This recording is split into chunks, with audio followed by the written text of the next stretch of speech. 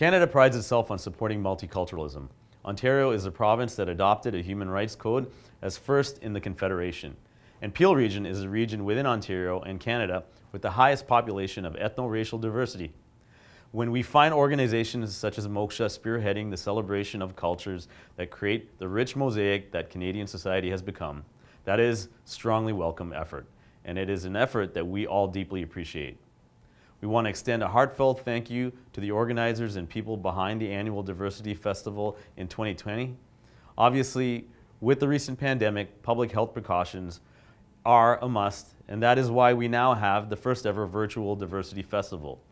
As we go through the schedule, we also see the Afro-Caribbean Festival being celebrated alongside later in August. We at Peel Regional Police would like to thank the organizers of these festivals for their support of the frontline and first responders. We recognize the hard work that goes into creating initiatives, and especially in light of these unprecedented times that we are all facing together. We salute you, our community, for all that you have done and continue to do to bring smiles and joy within our communities. We are honored to serve you in the Region of Peel.